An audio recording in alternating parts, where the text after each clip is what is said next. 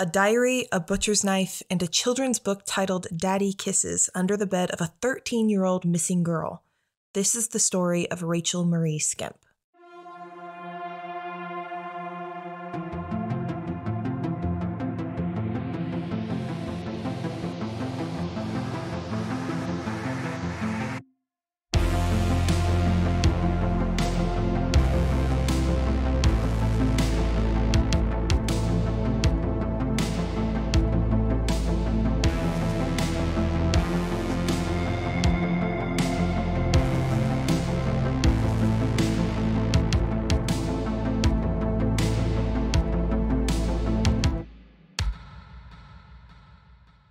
All right, mate. Oi, governor. Oh, I haven't told you my new favorite joke. No.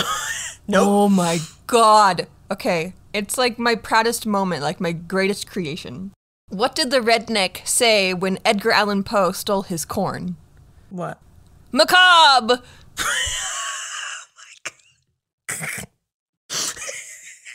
The goths from the South will love that shit. But you have to do like a redneck, like, Macabre! macabre! 10 out of 10. Except, no, you're the only person who give me 10 out of 10. Everyone else just rolls their eyes and is like, that is a terrible joke. And I'm like, I thought it was funny. Chef's kiss. The anatomy of a perfect joke. Yeah, I thought of another one too, like a few months back, but it wasn't as funny, but let me see if I can remember it. What do you call that strap on the back of your bra? I don't know. A jug band.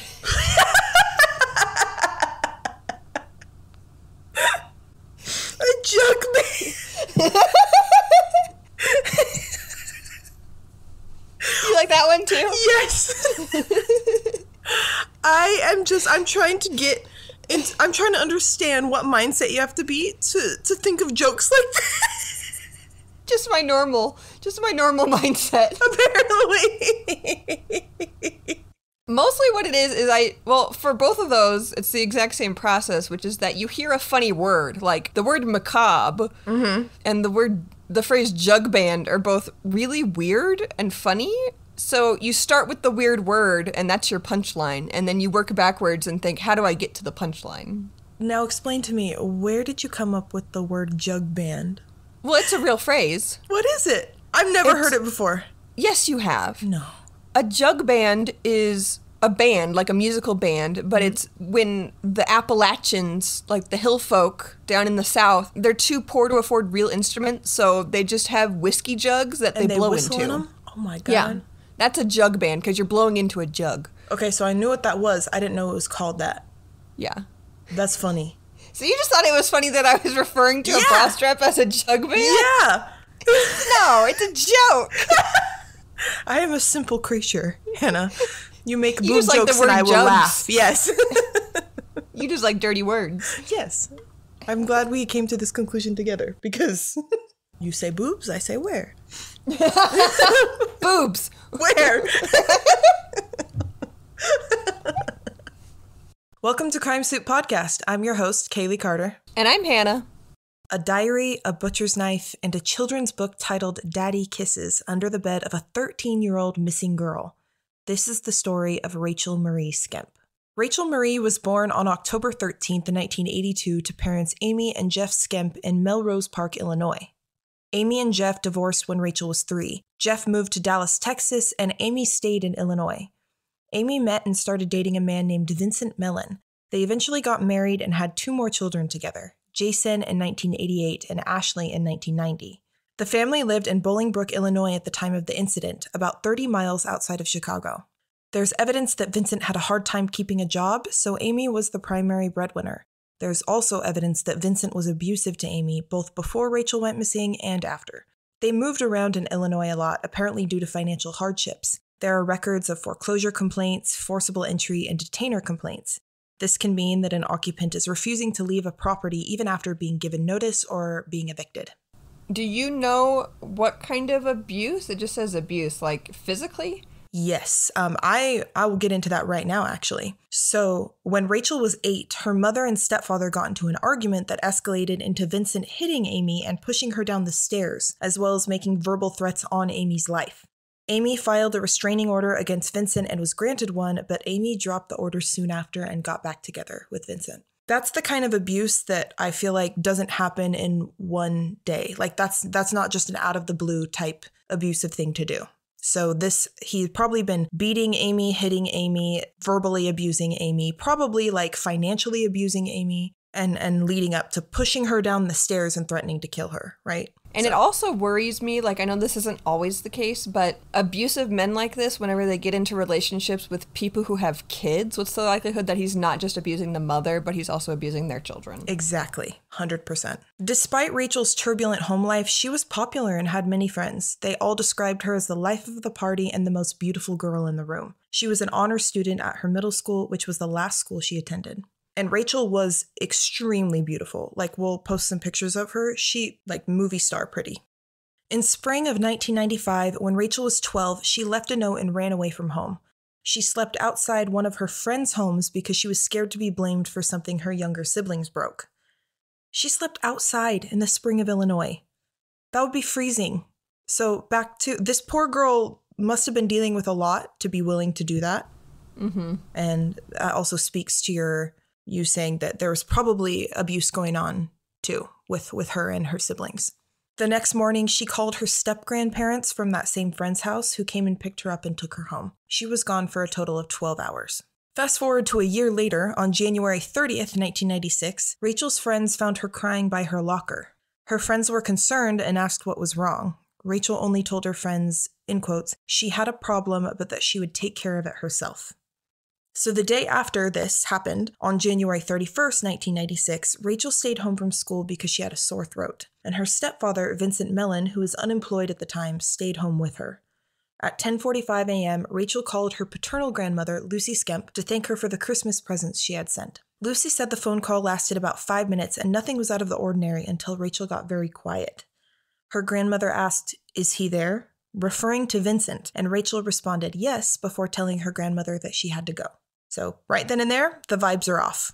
I mean, probably Lucy knows that Vincent has been physically abusive to Amy, and I'm sure Rachel has talked to her grandmother about some of the stuff that's been happening in her home, maybe not all of it, but enough to know that Rachel feels unsafe with her stepfather. This is so sad because you know that Lucy, her grandmother, wants nothing more than for Vincent to be out of the picture. 100%. So the grandmother also knows about the tension, so Rachel has obviously talked to her about what's going on at home, or at least how she feels about Vincent, her stepfather. As far as we know, Lucy Skemp is the last person to talk to Rachel besides Vincent Mellon.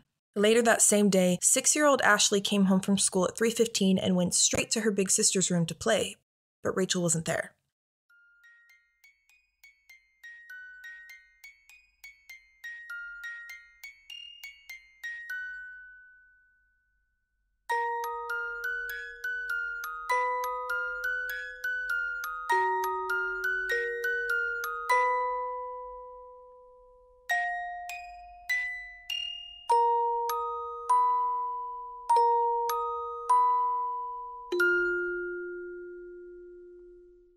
Later that same day, 6-year-old Ashley came home from school at 3:15 and went straight to her big sister's room to play, but Rachel wasn't there.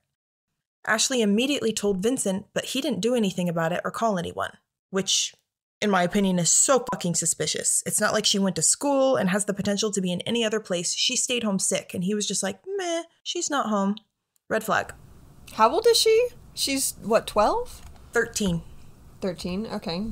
So she's old enough that she could walk somewhere, right? Yes, but it was negative 20 degrees outside.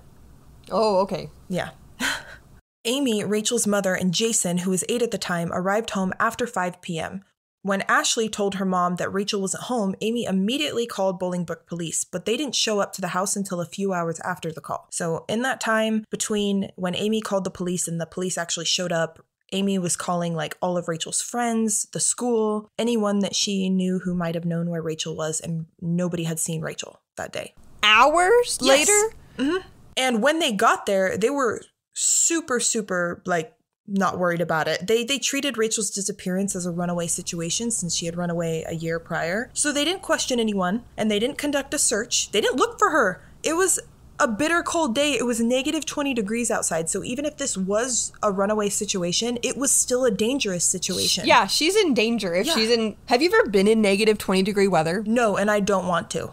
Your car doesn't even start. No. So yeah, I need somebody to walk me through how cold that actually is, because my brain says, yes, that is so fucking cold. Like, I can't even imagine. Like, this is why ski masks exist. Like, you literally have to cover all of your exposed skin. Otherwise, it, like, starts to burn, almost like a sunburn. It's called, like, wind burn. I don't even know how long you would even be able to survive. Yeah. So it's highly unlikely that she just left the house, right? Negative 20 degrees. Yeah. But so yeah, it's extremely disappointing that the police didn't immediately do anything, because this was a life and death situation, like even if she had just run away. Is there snow on the ground? I don't know. It doesn't say anything. If there was snow on the ground, that actually probably would have helped police, because they would be able to maybe track her footprints or something. But I don't know. But if it's just negative 20 and dry outside... But also, okay, so then this begs the question. Let's say that Vincent did do something with her. How is he functioning in negative 20 degree weather? Like, is he driving somewhere? Is he going outside? Like, how would he even make her disappear? He has to go out in that weather. Fucking beats me. But Vincent was the last person to see Rachel, and he told police that Rachel wasn't displaying any red flag behaviors. He recounts the day as follows. Rachel calls her grandmother at 10:45 a.m. Lucy Skemp corroborates this. Rachel and Vincent play Nintendo for about 3 hours after the call, until Rachel decides to take a nap in her bed. Vincent claims the last time he saw her, she was curled up in a blue blanket on her bed, asleep. At 2:30 p.m., Vincent takes their German Shepherd for a walk in negative 20 degree weather. He says he leaves the door unlocked during the walk. Vincent claims that his dog slipped out of its collar and chased a rabbit into a nearby field and got lost during the walk. He just decides to leave the dog, figuring that it can find its way home. Vincent says he returns home 30 minutes after he originally left. Okay, let's talk about that. Yeah. Did anyone see him walking the dog? Nobody saw him walking the dog. Okay. But let me actually continue on before we talk about this. Okay. At 3:15 p.m., 6-year-old Ashley gets home from school and Rachel's nowhere to be found. Sometime between 4:30 and 5 p.m., a local real estate broker, with the help of one of Mellon's neighbors, returns Vincent's dog after finding it wandering the neighborhood. None of the neighbors claim to have seen Vincent taking the dog on a walk, but a few of the neighbors did see the dog.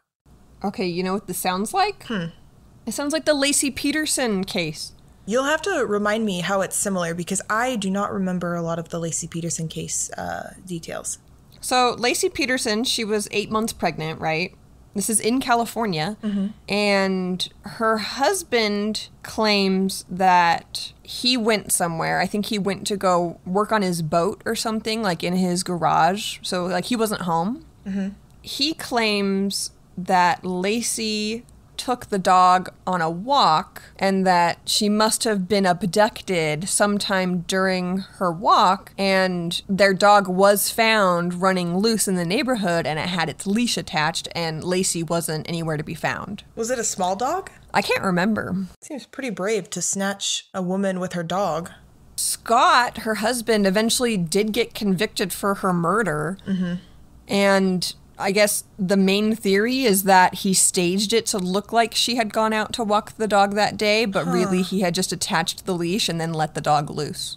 And that is exactly what I personally think Vincent did.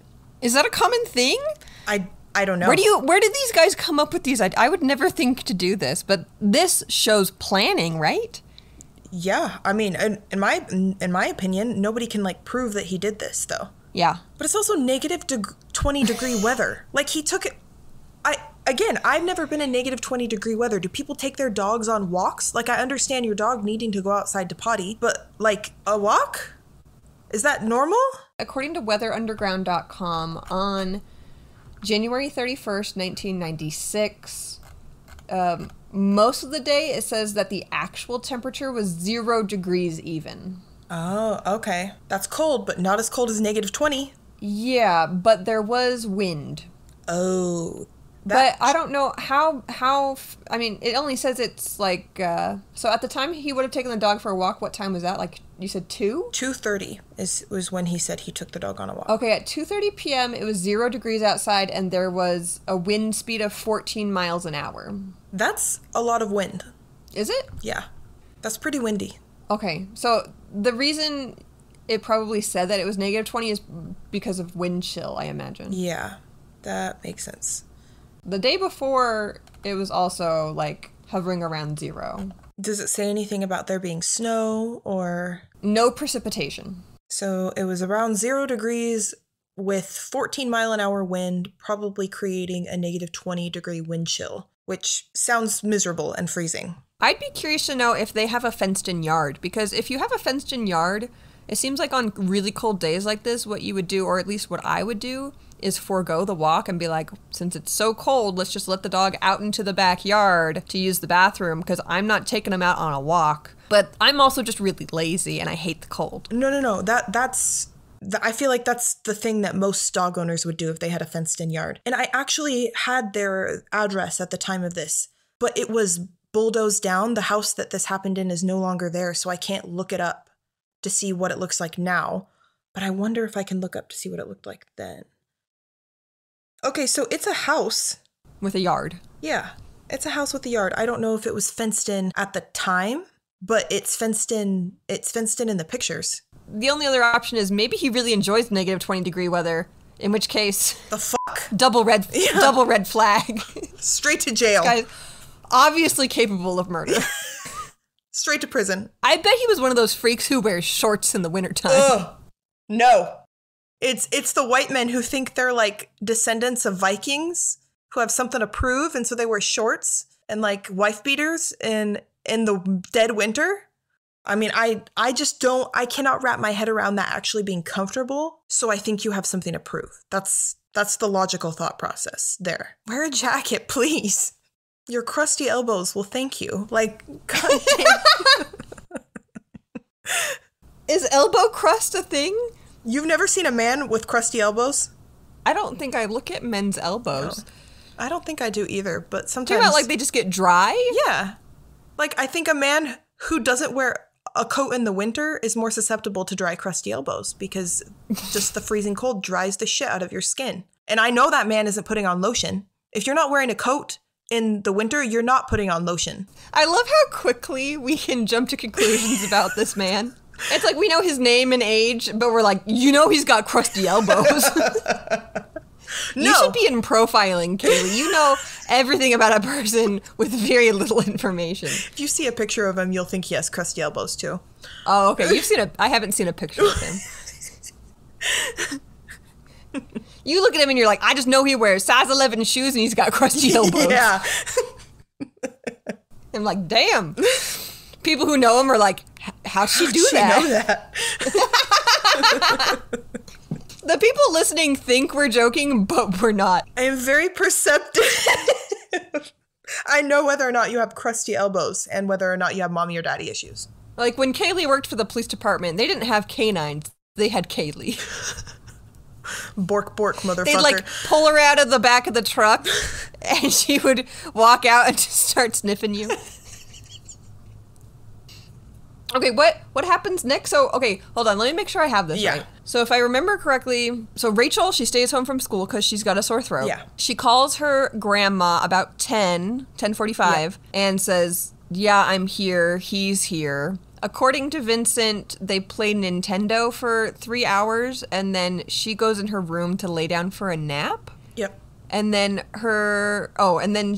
Vincent claims that he took the dog on a walk, but then the dog ran after a rabbit, and he said, to hell with it, the dog will just find his way home. So then her younger sister comes home after school about like 3:15. Yep. So sometime between talking to her grandmother at 10:45 and 3:15, because everything in between then is all based on Vincent's word. That's up in the air. It could be true, could be not. So if we're suspicious of him, then something happened to her between getting off the phone with her grandma and 3:15 when Ashley gets home from school and Rachel's nowhere to be found. Yep.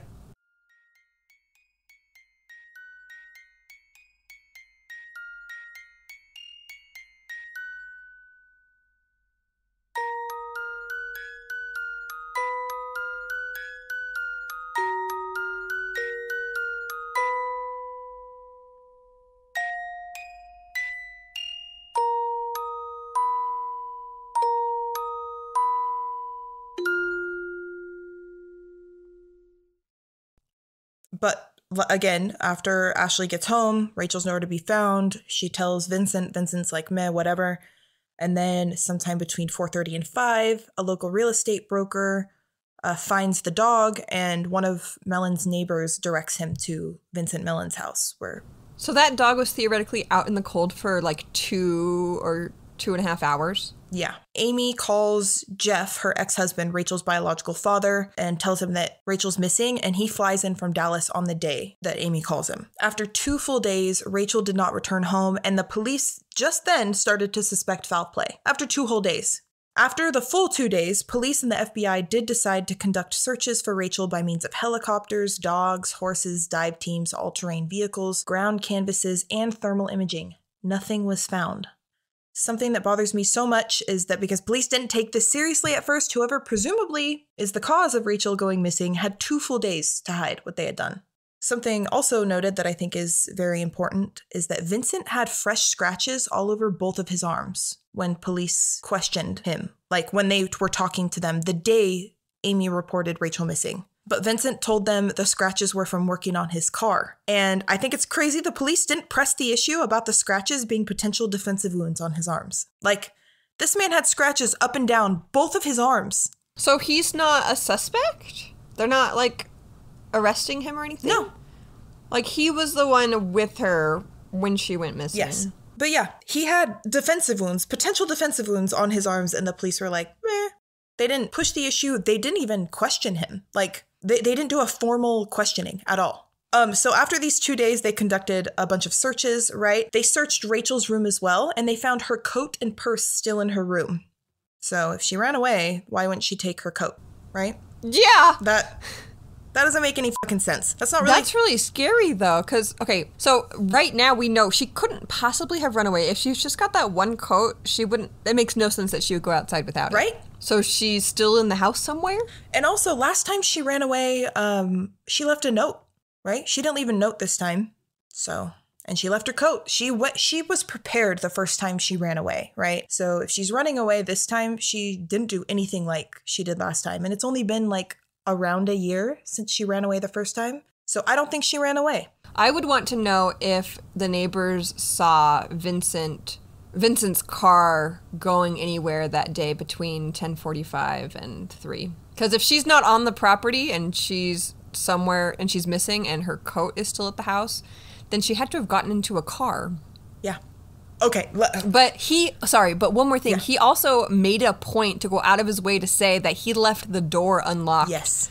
While he was walking the dog. I think he's trying to draw attention away from himself. And he's trying to insinuate that possibly someone just waltzed in and kidnapped her. Yeah, in like less than a 30-minute window of time. Because he was only gone from the house for around 30 minutes. Okay. Sure, Vincent, sure. Yeah. And it gets so much crazier. Okay, we're like at the tip of the iceberg of craziness right now, and it gets worse. So leaving your coat and purse is not really characteristic for someone who's running away in the freezing cold, right? They also found a few things in the days after Rachel went missing that they didn't publicly release until the year 2000, 4 years after. So they found these 3 things under Rachel's bed: Rachel's diary, a butcher knife, and a book called Daddy Kisses. Excuse me? Yeah. A butcher knife? A butcher knife. Under her bed? Yes. So they read Rachel's diary, and Rachel wrote about how Vincent Mellon had been touching her inappropriately and attempting to kiss her. Rachel had not told anyone about the sexual abuse except for what she wrote in her diary. So the book Daddy Kisses is a children's book about daddy animals kissing their children, and I can't really find anything about who gave this book to her, but I'm going to take a leap and assume that Vincent gave Rachel this book as part of his attempt to groom her. And I'm also going to assume that the butcher knife under this poor girl's bed was placed there by her so she could protect herself from Vincent. This makes me so sad. Mm-hmm. That she's 13. And when you're 13, what can you really do? You can run away, which is what she tried to do, right? Yeah. The fact that she ran away tells me that she didn't feel confident that her mom was going to do anything to protect her. Well, she was watching her mom get beaten by this man and then staying with him, right? Her mom was probably terrified of this man, and she recognized that. The people who were supposed to protect her were the ones who were harming her or looking the other way. Yep. Or getting harmed themselves. Exactly. So it's what was she supposed to do? She probably had little hope. She was trying to protect herself, clearly.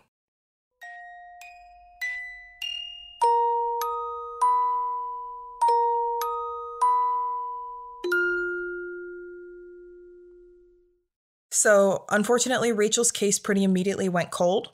But seemingly out of nowhere in the year 2000, so 4 years after Rachel went missing, police questioned Vincent for 9 hours. So now they're questioning him. 4 years later. They didn't do this at first. Why the hell not, though? I literally don't know. There's a lot of the information on this case is super locked down. They didn't release some things until like 2014, or 2009, I think.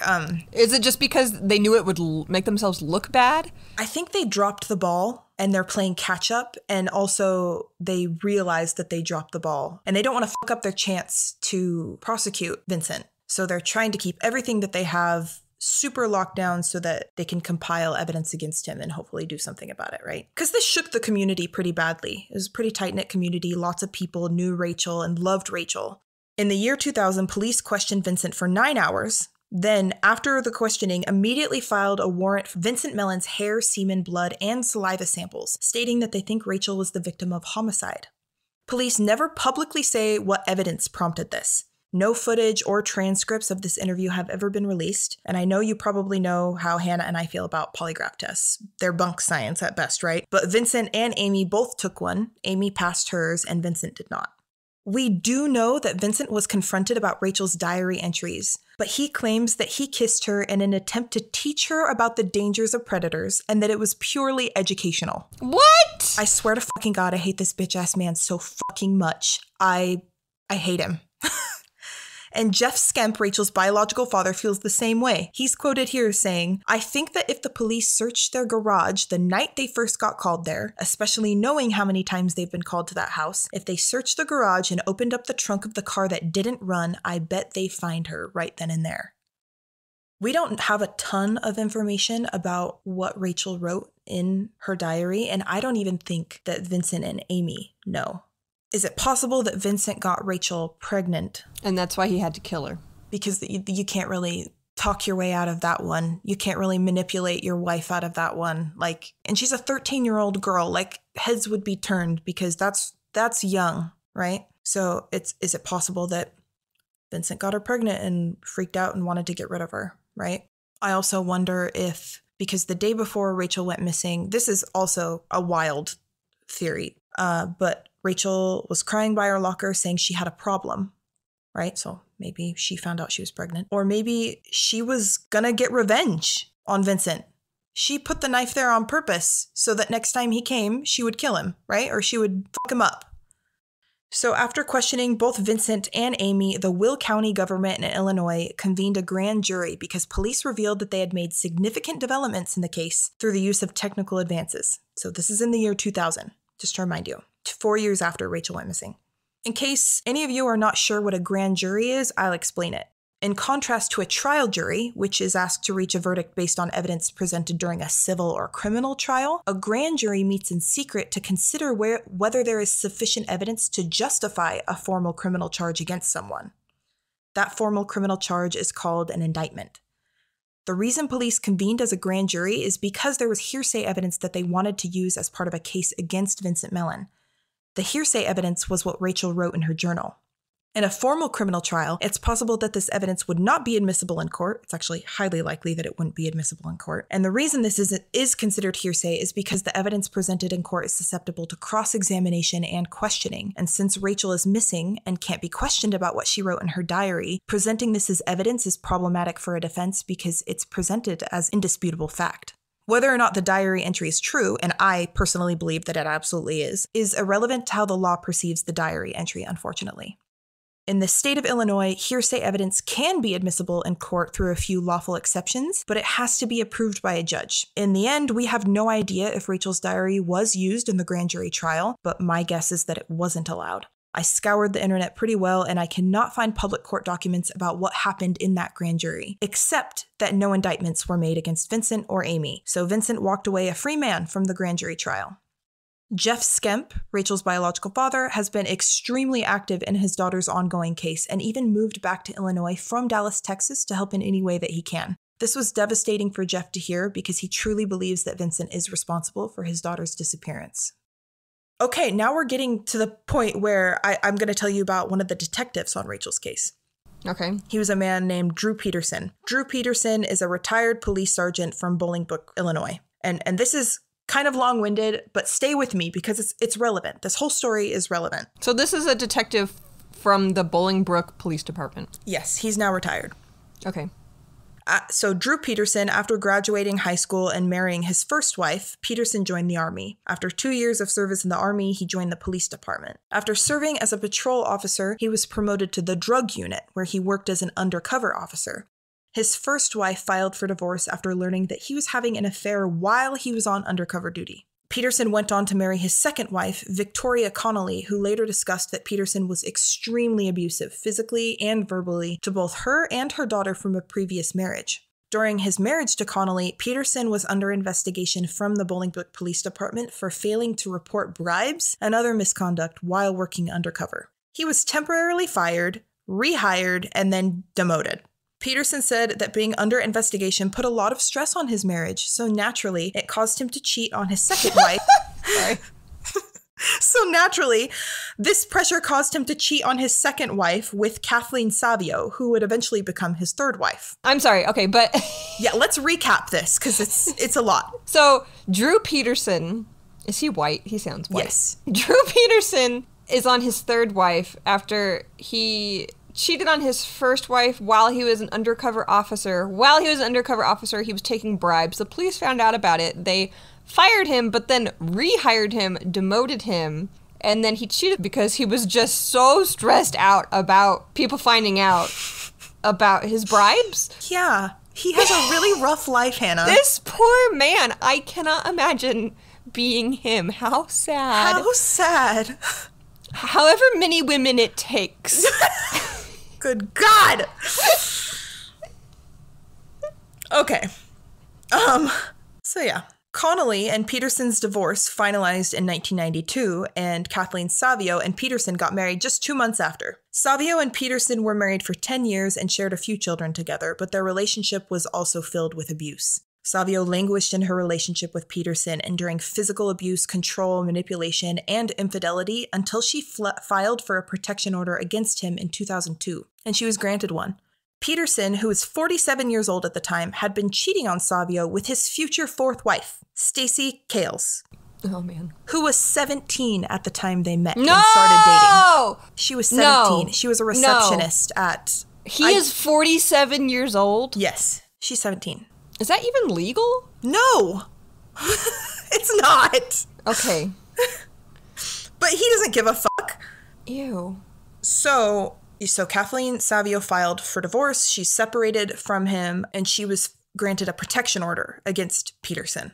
There were more than 18 domestic disturbances filed against Peterson between 2002 and 2004. So even after Kathleen tried to separate herself from Peterson, he was still causing problems. He was still trying to hurt her. So they shared custody of their kids, and in the last weekend in February, he was dropping his kids off back at Kathleen Savio's house, and it was a Sunday. So he had them for the weekend, and he was dropping them off on a Sunday. But when he went to knock on the door, Savio didn't answer the door. He tried calling her, but she didn't answer the phone. So on Monday, the day after, the morning after, March 1st, Peterson went to the neighbors and asked them to go into the house with him to check on Savio. They discovered her lifeless body in the bathtub.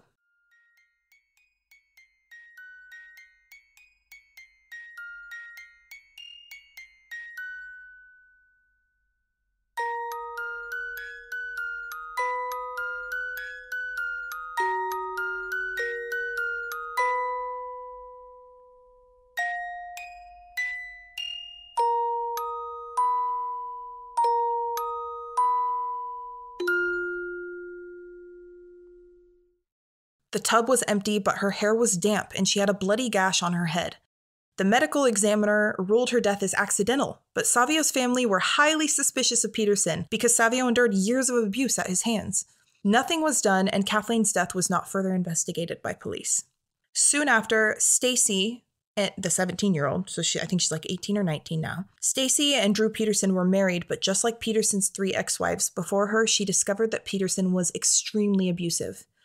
In 2007, Stacey planned to help her sister with some painting, but Stacey never showed up. Stacey's sister filed a missing persons report on October 29th, 2007. When Peterson was questioned by authorities, he claimed that Stacy had called him and told him she was leaving him for another man. Stacy's friends and family erupted to come to Stacy's defense. They were insistent that Stacy would never abandon her children, but Stacy has never been found to this day. Because of public outcry and the obvious suspicion surrounding Stacy's disappearance, police were strong-armed into reopening the case of Kathleen Savio's mysterious accidental death. After Savio's body was exhumed and examined by a medical examiner not associated with the Bolingbrook Police Department, Oh my God. the medical examiner ruled that Savio's death was a homicide. The medical examiner said that Savio died by drowning. He also said that she had injuries to the front and back of her head not consistent with an accidental death. She had hemorrhages in her chest muscles, indicating that she was forcibly drowned in the sink, toilet, or tub. In 2009, Peterson was indicted for the murder of Kathleen Savio. He was one of the detectives on Rachel's case. So this is like 7 years after that this is kind of coming out? Yes. So he killed Kathleen Savio in 2004, which is 8 years after Rachel died. So he was probably married to his second wife, or just married to his first wife or his third wife when he was on Rachel's case. He was like on the case back in 1996 or whenever it was revisited in 2000? In 1996. But he was still a sergeant in the police department in 2000 when they reopened the case. So you have an abusive man investigating the case of another abusive man. Who's a dirty cop. Who's a dirty cop that we know takes bribes. And there's obviously other people in the police department who are on the same page as Drew Peterson, because the medical examiner signed off as Kathleen Savio's death was accidental when it clearly wasn't. Yeah, the medical examination was done by the Bolingbrook Police Department. Yes. So there's corruption within the police department, which is a red flag for lots of reasons. So there are a few reasons this information is relevant. I'll explain. Much of Drew Peterson's case for killing Kathleen Savio was hearsay evidence. And as we discussed before, this type of evidence is rarely deemed admissible in court. The Illinois legislature was so hell-bent on getting this hearsay evidence in front of a jury to convict Drew Peterson that they passed Drew's Law in 2008 that allows for exceptions for hearsay evidence to be heard in court. In September 2012, Peterson was convicted and sentenced to 38 years for the murder of Kathleen Savio because they were allowed to use that hearsay evidence. And in May 2016, he was sentenced again for an additional 40 years for trying to arrange a hit job on James Glasgow, the Will County State Attorney, aka the man who was trying to put him behind bars. He tried to put out a hit job? Yes! So he's not only a dirty cop that takes bribes. On the state attorney? Yes! He takes bribes.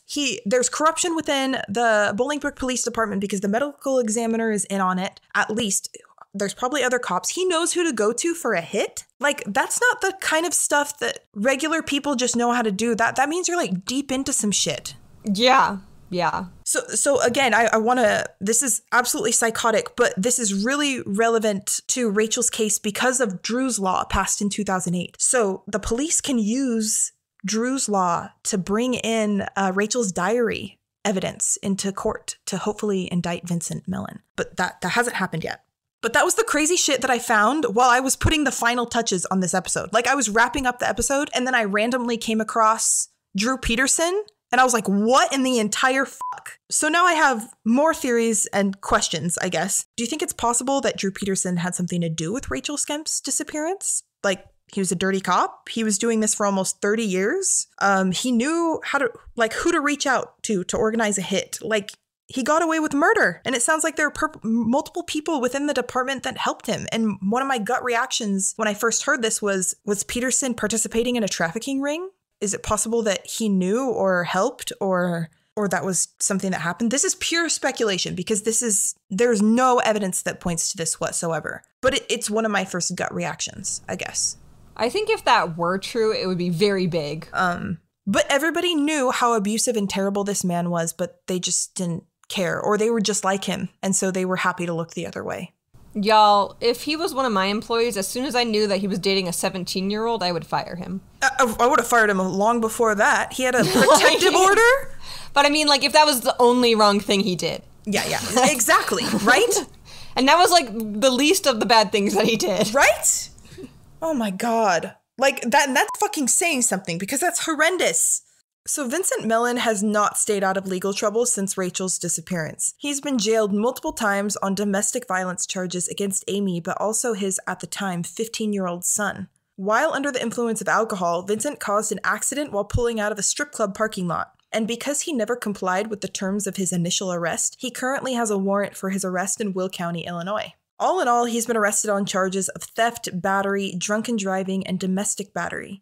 The Will County attorney hopes to open another grand jury case against Vincent once they get more evidence, especially because now that Drew's Law was passed in 2008, Rachel's diary could now be used in court to indict Vincent. So wait, they don't know where he is? No, they do know where he is. He's moved around a lot. But he's got a warrant out for his arrest. Yes, but it's How does not, that work? I mean, if the warrant isn't on like murder or stuff, then it's just whatever. What do you mean? Like I could have a warrant out for me, and as long as it's not a big deal, they just let me walk around? Yeah. So let me get this straight. So if you have a warrant out for you, because I don't know how this works, essentially it's just on your record. So if you get pulled over for something else, technically they can take you in and then you sit in jail for a couple days? Yeah, they book you, and you can post bail or sit in jail for the allotted amount of time that you need to sit in jail for, or that the law says you need to sit in jail for. Jeff Skemp said if his daughter were around today amid the pandemic, she would be on the front lines fighting against racial injustice, social injustice, police corruption, doing everything within her power to help those of us who are struggling and suffering. That makes me happy, he said.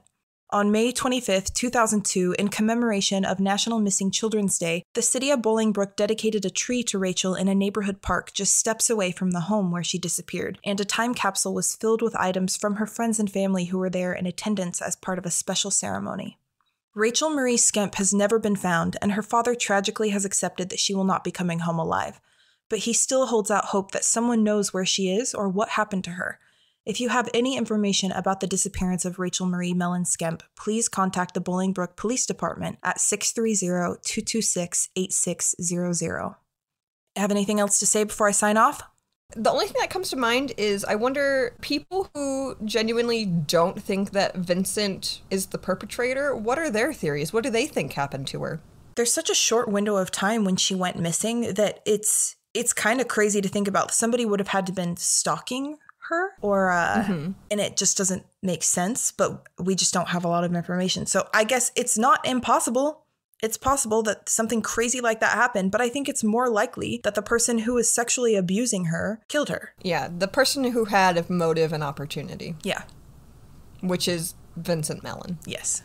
Thanks for tuning in to this week's episode of Crime Soup Podcast. Be sure to find us on social media and let us know your thoughts on this case. You can find us on TikTok at Crime Soup Podcast and on Instagram and Twitter at crime_soup. We also have a website, crimesouppodcast.com, where you can listen to all of our episodes and buy your very own Crime Soup merch. As always, we'll see you next Tuesday. Stay safe and bon appetit.